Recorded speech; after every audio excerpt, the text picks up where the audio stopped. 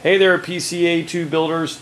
It's Joe here, Joe Dini, and I thought I'd make a quick video for you guys, helping you out with your landing gear. If you want to do it my way, you could do it. Of course, there's lots of ways you could do it, but anyway, the way that it is in the kit is pretty basic, and I think we've been pretty happy with it so far. You can see what I've done here. I just took this wire. This is a 5/32 wire, and I bent it, and you can see that it's not perfectly flat, so I'll straighten that out in a second. But that was just a quick bend through thing. So alright, so the wire here, if you just use the plans, you can do the measurements on that and the angles. And I have my son Christian, the paparazzi, taking pictures of me. Goofball. So anyway, I'm going to attach this on there, and you guys can see what we have. So you can see different things on here, how Dave has it. So looks pretty good. But I'll show you what we do here. All right. Here we go, guys. So I wanted to show this thing to you. This is the Mighty Bender K&S, the metal place. Tower sells these. But this is just a really nice tool. I just bought it when I first started building the second piece, or the first PCA-2, and just is so nice. So it just melts like butter. You got a big old leverage here, and very easy to do. Also, I use one of these. I kind of double check things on the this is a Williams Brothers model, and they have some nice measurements here. But I kind of double check things here, and all this is just like what's on the plans pretty well. So the next thing I do is I attach the landing gear and I tighten it down enough where I can bend it back and forth. So I wish I had a tripod, but I can't find it. Go figure. So what I like to do is I like to bend it forward. So what you can see here is I want my front wheel, my landing gear wheel, to line up with this edge here. I want it as far forward as possible. That's the way the real one was. The wheel, if you look at the wheel and you look at the leading edge, it's right in line with each other. So I want it about right there.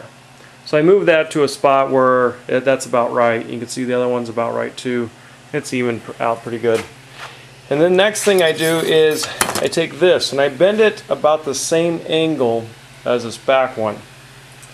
Now, I do want to show you a couple things here. This is what made me think of doing the video. I'm going to turn this off for a second. Alright guys, so I've snapped that in. So I made the angle about the same as this one here. But what I did is I actually made it a little more slightly bent in, because if I did the same angle, it would be parallel to this, which is fine. You can do it that way. That would be perfectly parallel. But what I like to do is I like to bend it in just a tad more, because this shortens this length here, between here and here. So in my mind, I think it should be about 3.5 inches. I think the way it's on the plans is about 4, but I like about 3.5, so that way you get a nicer look from the side.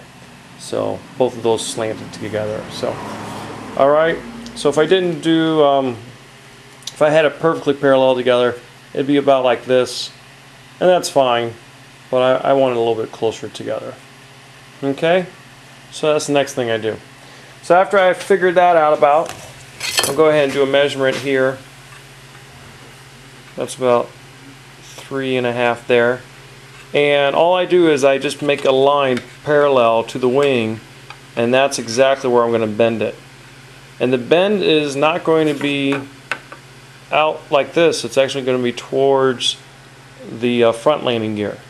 So I have to figure out, it's not as easy. This is probably the tough part about this, is you can't just bend it straight out, because you'll never reach this point here. So you have to bend it actually at an angle this way. So there's almost like two angles you have to do, this and this. So I'll go ahead and attempt to do that real quick, and I'll be right back.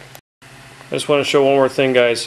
When I do this line, what I normally do is I make a long line on the side I'm going to bend it towards. So like I said, it's going to bend towards this point way over here. So I make that line on that side. And I know at the bottom of the line is where I want to bend it. So just a little quick tip there. Okay guys, I have done it. I've bent it. This one was a little higher and this one was like right on. But I'm okay with that. So what I'm going to do anyway is this is going to go underneath it anyway, about right there. And then it's going to bend down towards this hole here, the center of this plywood mount. Alright, now I went ahead and just double checked everything. I know in my head that from this point to this point is 7 inches, and sure enough, I just checked it out a second ago and it's 7 inches. So that's perfect, because I'm going to have 2 4-inch tubes. They're going to slide up and down here, and that's going to complete as 8. 7 is the longest it's ever going to be, and it's going to compress down, of course, down to 6, which would be fine. But so there you go. This right here, this wire here, I'm now going to mark it. I'm going to measure here to here and make sure I have the same distance here, and I'm going to bend that straight down to that point there. That's what I'll do next.